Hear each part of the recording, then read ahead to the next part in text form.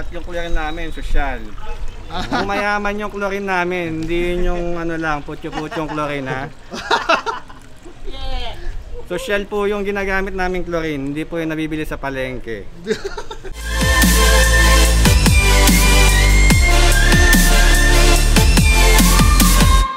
Nasa barangay po namin yung Pasig City drone team, yung drone po na initiative po ng Vico government. So yun nga, classmate ko yung isang drone pilot doon, frontliner siya, drone pilot, si Buboy Romulo Afurong Jr. or sorry, Afuro Romulo III. Ka-classmate ko siya. So ayun, naglalakad ako ngayon papunta dun sa drone area. Ito, ayun sila. So ayun si Sir, ayun yung drone.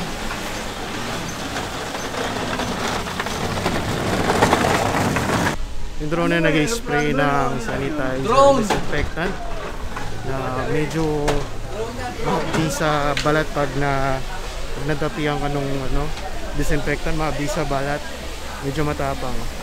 So kailangan nasa loob lang kayo ng bahay pag nandito na yung mga drones. Yun lang. So ayan, dito po tayo ngayon sa M. Santos Street at dito naman tayo nagko-conduct ng drone sanitation. So ayun, nandito po ang Pasig drone team, drone pilots po. Ayun, kasama ko rin po si Konsehal Joseph Parnao.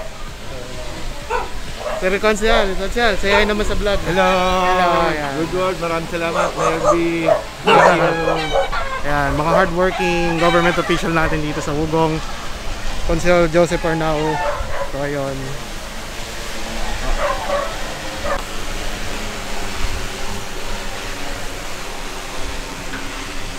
sama ko ngayon si Konsi Marvin.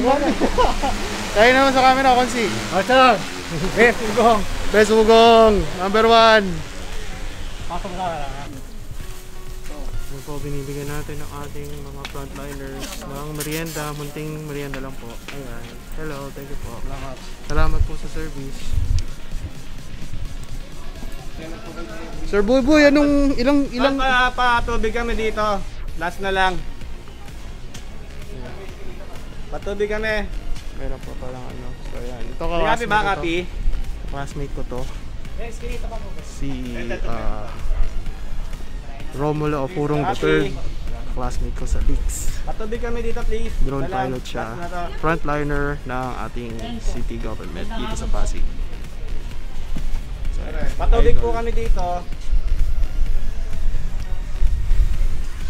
Tsaka itong si Sir, head pilot po.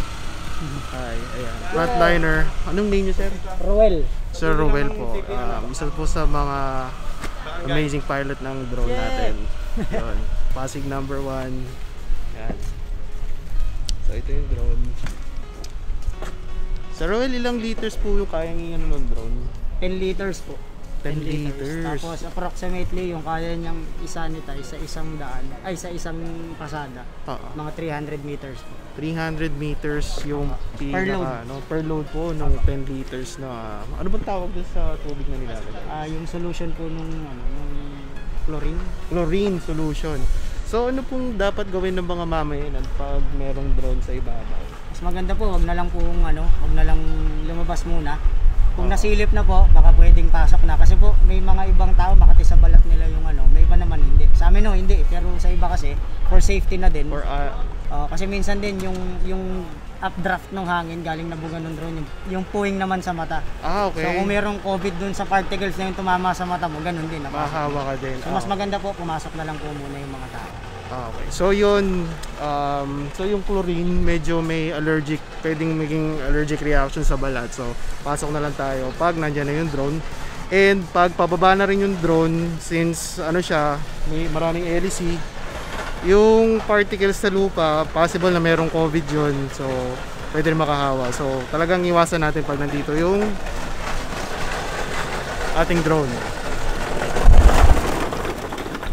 Hi sir.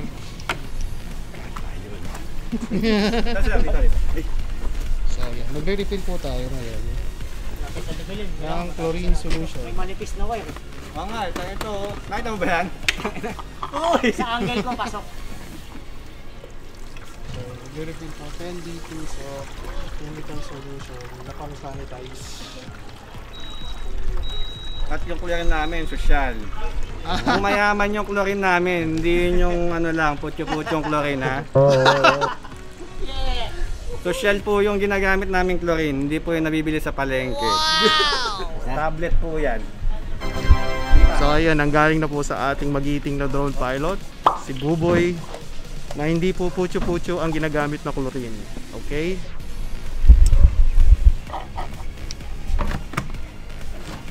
Naglo-load din siya ng battery. Pacheck ako buhay ng battery kung puno ka. Puno to. Nice one, thank you. Bago to.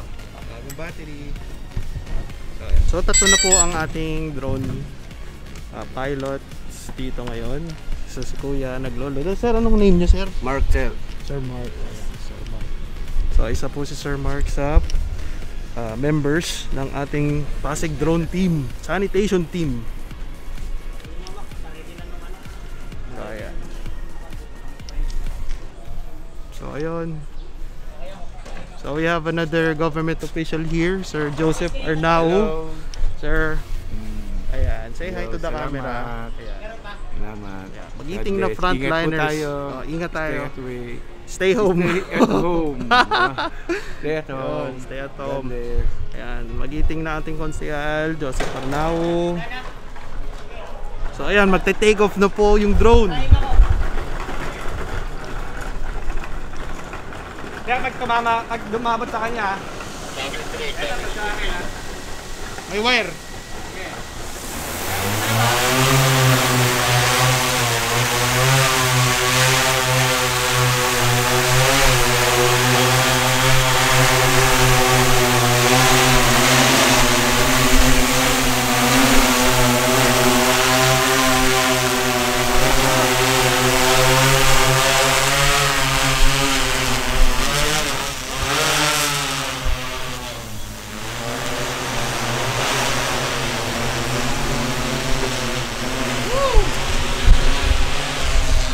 So yun, nag-lift up na po ang ating drone. So kanina pa po sila nandito.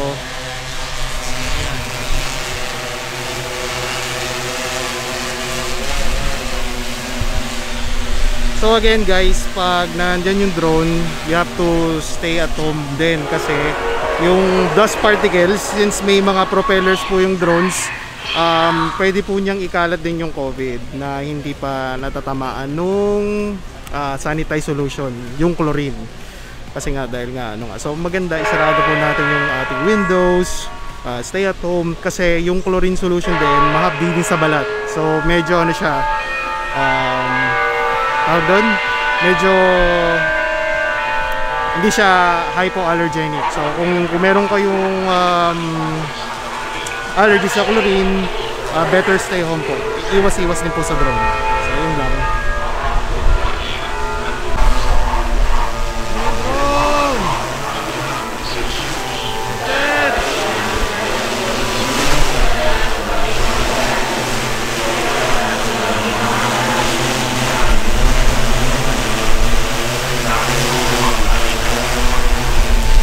Kasama ko pala si Jordan.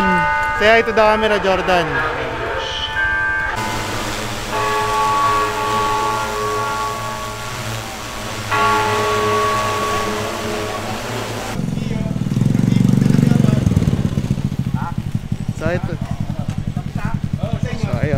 So ito, nagro-rota rin po yung isa nating kagawad. Yung kagawad natin. Hello po. Sir, magandang hapon po. Magandang gabi. Magandang gabi po. Salamat po sa servisyo, sir, sa mga relief goods natin. Yan. Sila po yung nagmamando dito sa barangay. Thank you po, Mayor. Thank you, Mayor Biggs. Thank you, Mayor Bico. Salamat, Gia. Salamat. Salamat.